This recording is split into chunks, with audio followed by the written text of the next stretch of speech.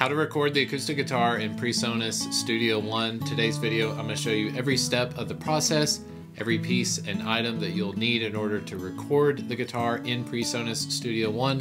You'll be able to see everything I'm seeing on my screen. I'll take you through each detailed step of the process because it's what I do. I just want to encourage you to hit the like and subscribe button to help support the channel for more content just like this as well. Now let's get started how to record the acoustic guitar. So first we need to cover the things that you obviously need to record an acoustic guitar. Number one, you need some sort of acoustic guitar. If your acoustic guitar has a pickup inside, basically meaning you can plug a guitar cable into your guitar somewhere, you can record guitar direct. You don't have to have a microphone whenever you're recording acoustic guitar. Now, we'll tell you that a direct recorded acoustic guitar, as you're going to hear in this video, doesn't sound quite as good as recording it with a microphone. But if you don't have a microphone, you probably want to go direct. So some sort of acoustic guitar that has some sort of pickup inside of it, a guitar cable will be good for you. Everyone else, you probably want to look at getting some sort of microphone. I'm going to be using the Rode NT2A. It is a large diaphragm condenser microphone that's pretty affordable, especially if you're just getting started out. I recommend you get some sort of large diaphragm condenser mic. You can also use something as simple as a Shure SM57, which is a dynamic mic. It's very affordable. It's also very rugged. Something to hold your microphone on. You need some sort of either boom stand. You can get stands that go on your desktop. Something to hold your microphone. Of course, you'll need a microphone cable as well.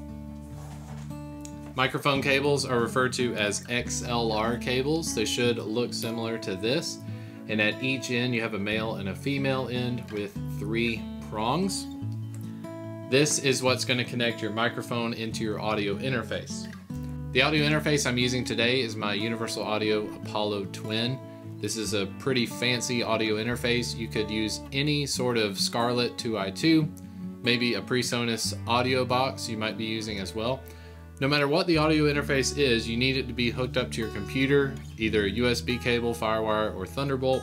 And you need to make sure that it has a microphone input or a direct input if you're using that guitar cable I mentioned earlier. Last but not least, you'll need some sort of headphones. You can either use these over-ear headphones I've got here. These are from Beyerdynamic DT770 Pros. Any sort of headphones that are going to especially keep noise from coming outside. So when you're recording and you have a click track happening inside your headphones, you don't want that bleed coming out and being picked up by a microphone. If you're a musician, you might also have a pair of in-ear monitors that you use when you're playing live. Those will work great as well, especially if you're starting out. We don't really want to use speakers or monitors when we're in a recording situation, because the thing about speakers is the noise is going to be picked up by our microphone. So better to have isolation with headphones than to use something like speakers. And as far as the software goes, my Universal Audio has to use this software called Console. Console is how I control my audio interface before we go into Presonus Studio One. If your audio interface doesn't have software like this, if it just goes straight into Studio One, that's totally fine. Universal Audio just gives you a lot of options. You can load plugins, use unison preamps, fancy things like that. If you've got all those things in order, or at least something similar to what I've already mentioned, of course you need Presonus Studio One. Let me go ahead and fire up Studio One. The things I'm covering in this video, whether you're using Studio One Prime, which is their free version, or you're using Studio One Artist, I used the Artist version for years and years and years, or if you have the professional version, they're all going to be just fine for recording something simple like acoustic guitar and maybe a vocal. Once you have Studio One loaded up on the screen, you're going to be met with the setup window. I've covered this in many of my videos, but just to do a brief overview, you need to make sure that whatever audio interface you're using is showing up under setup. I'm using the Universal Audio Thunderbolt Apollo interface, so that's what's showing. It's set to 48 kilohertz and 1024 samples. If that's not showing up, you need to click under setup, make sure your playback device, click the drop-down menu. You'll see different ones listed. Make sure you're not using built-in output. You don't want to be using the microphone and the speakers from your laptop. You always want it to be your audio interface, okay? So you may see something like Presonus Audio Box whatever it is, make sure your interface is selected for the playback and the recording device.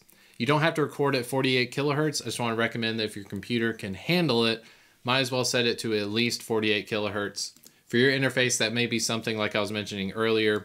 For Universal Audio, I set my sample rate using their console software. If you're using a Presonus or maybe even a Focusrite Scarlett, I believe you can change the sample rate straight from Studio One.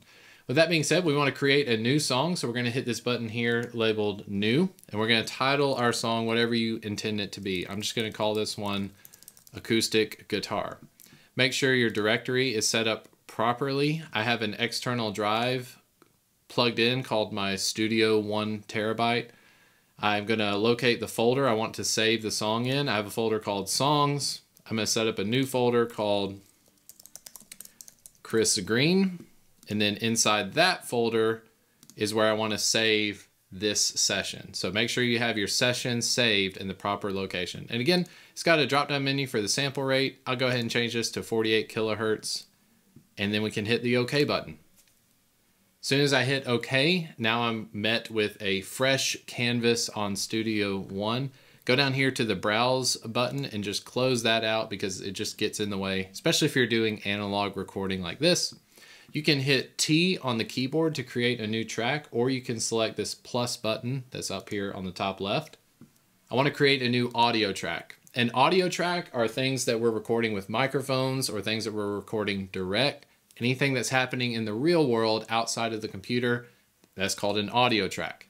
If it's an instrument track, that's basically a MIDI track. You're loading sounds from your computer that are coming out of your speakers. Audio is where we want to be. So I'm going to select audio track and I'm going to call this one Acoustic Direct. I want one track. I'm going to color it yellow. It's going to be a mono track and I'm going to use input 1. So now I've got a track labeled Acoustic Direct. Why do I say direct? Well, my acoustic guitar has a plug because I'm going to show you how to record with the plug and also with the microphone. So those of you out there that don't own a microphone, this is the time where you want to grab your guitar cable and plug that into your audio interface, channel 1. All right, here I have this tremendously long guitar cable. Just to show you here, the guitar cable is going to look like this. I'm going to take one end, plug it into my acoustic guitar.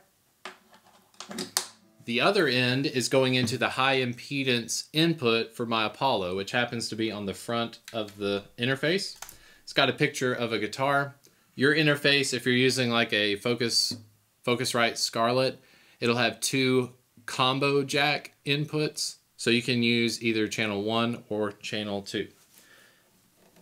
Then I'm going to grab my headphones here. Make sure your headphones are plugged into your interface correct. Now I've got my headphones on, I've got my acoustic guitar plugged into channel 1 on the interface. This is how you would record the guitar direct.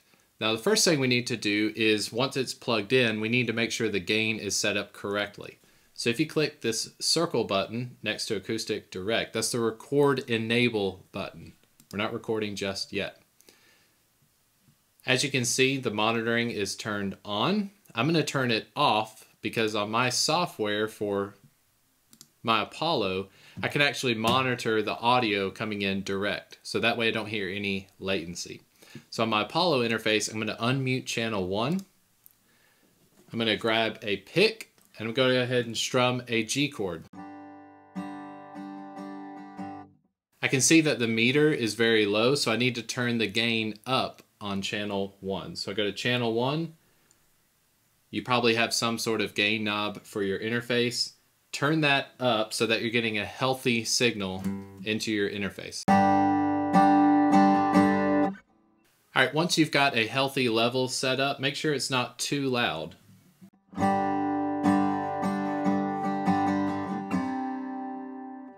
I'm going to go back to Studio One.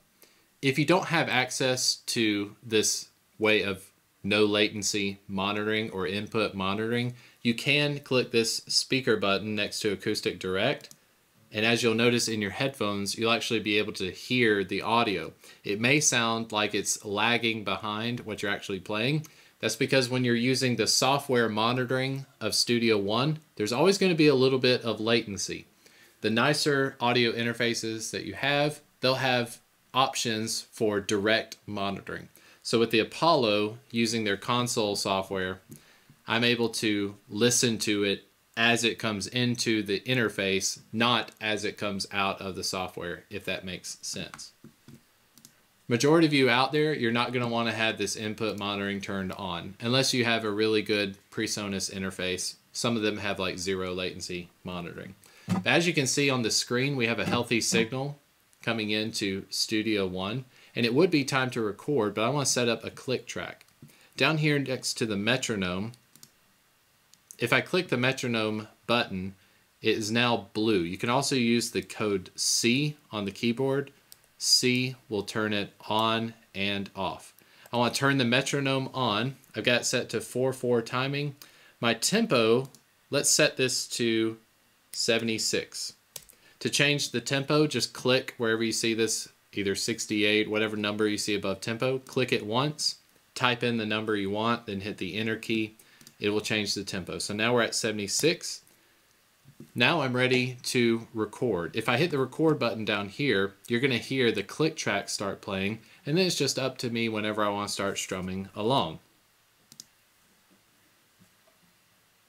1, 2, 3.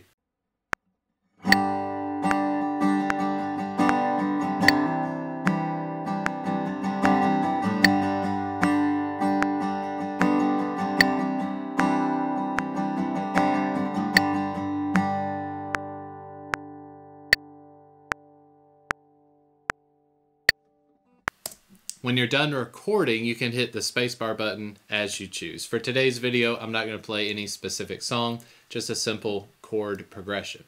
So that would be, let's take a listen now to what I just recorded.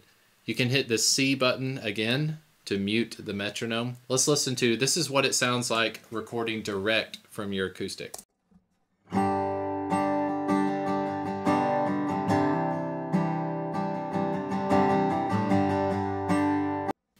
As you can hear, this way of recording sounds very boxy. It doesn't sound as bright, and it doesn't really sound like my acoustic guitar does in the room.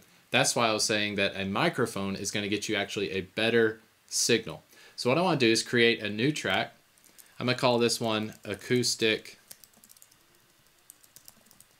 Mic, and I want this to be on input 2. So it's going to create a new track. I want to make sure I hit this record button next to Acoustic Direct. I don't want to be recording Acoustic Direct, but I want to record enable Acoustic Mic. And again, click this blue speaker button to make sure the monitor is turned off. Now comes time for your microphone. So let's get a microphone cable and let's plug in our NT2A.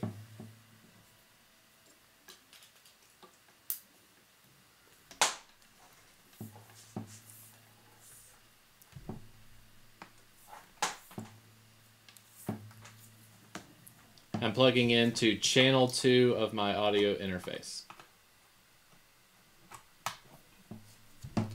Now a condenser microphone needs to have what's called phantom power. So I'm going to go back to my console or software. I'm going to click this 48 volt button.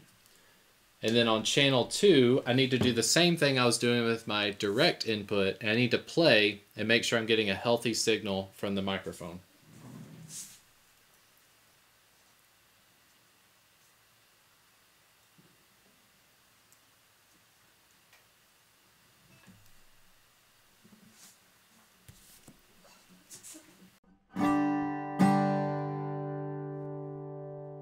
Okay, now I want to monitor what's coming through the microphone instead of the direct input.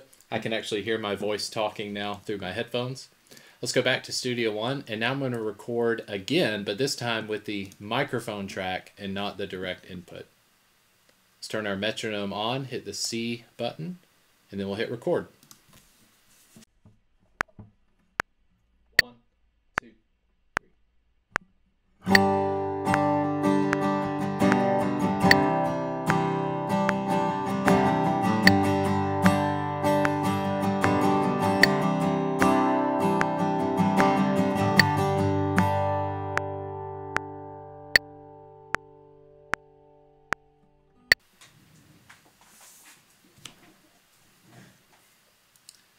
Now what we can do is hit the record button, go back to measure 2. Let's solo the acoustic mic track, hit the S button.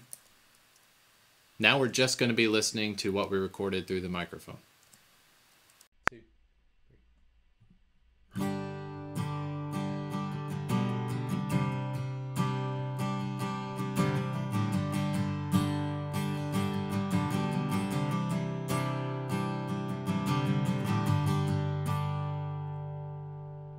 Let's compare that to the direct acoustic guitar.